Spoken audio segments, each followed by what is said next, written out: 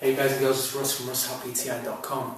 Today we're going to be talking briefly about genetics. You often hear the subject brought up in gyms around the world, people saying, oh, it's my genetics is why I can't do this and why I can't do that. And while it's true to a degree, I just want to show you why a lot of people use this to hold themselves back, or maybe even use it as an excuse that they shouldn't do.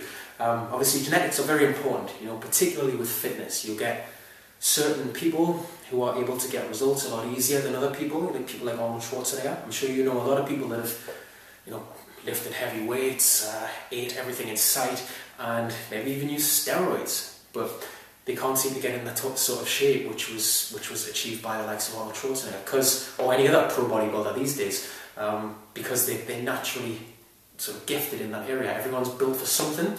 Generally, if you feel like you're not, then it's just because you haven't found it yet. All right. Some people naturally talented when it comes to things like football. Those players that you get, those ones that have to work and work and work, toil away for years, and then you get somebody else who just seems to have effortless skill. They're just blessed in that area. So genetics are very important, but when it comes to the gym, they often hold you back when they shouldn't. Because have you ever known anybody that says, I hope I'm not getting a headache, or I can feel one coming on, and 20 minutes later they've kind of given themselves a headache just from thinking about it. Same sort of thing can happen with your genetics. People hear this brought up in a gym, and all of a sudden they've got an area of their body they're not happy with, and they start telling themselves that's why they can't do it. It's not that they need to work on it more. For instance, not that they need to work on their biceps more, or they need to work on the fat around the lower part of their stomach more. It's that they can't do it, and all of a sudden they've just lost all their motivation and they're holding themselves back. So don't let this happen to you, okay? Two good examples actually, which were just touched upon there. For instance, a lot of guys that can't develop the lower part of their biceps.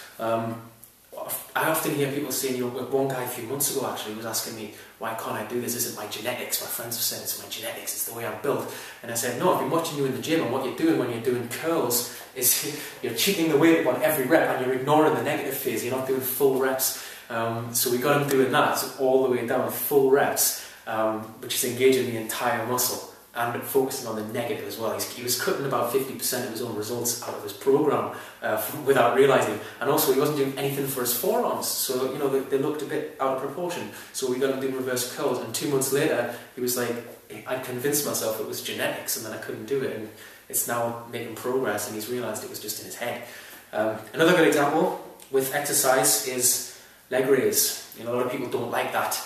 The pain that you get at the bottom of the leg raise, the end of the move when your feet almost touch the floor, that's of course where the results are, but they shy away, they hide away from that pain in the top 3/4 of the rep, and then they moan that they can't target the bottom part of the stomach with a stubborn area of fat. That's a good exercise for doing that, but they're kind of selling themselves short even though they're performing the move, and they'll say, it must just be the way I'm built, and it's not. You just, sometimes little things like that. And you also, as an instructor, over at my gym, I get asked all the time, people saying, I feel like I can't lose weight no matter what.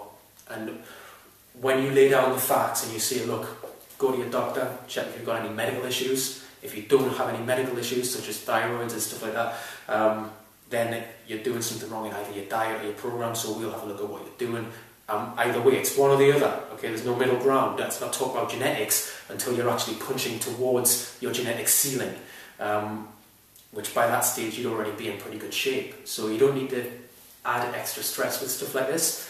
I'm going to give you guys an example as well as to what this can do. I'm going to use me as the example.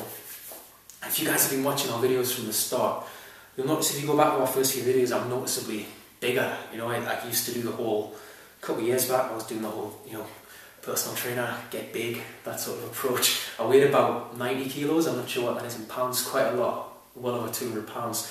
And I went for that whole sort of bigger arms, bigger chest approach, but it never really suited me, I felt sluggish, I felt quite slow, and so I took about 6 months off work back in, I think it's the late part of 2010, and I was just looking after my young son, and I started working out at home, doing high intensity stuff.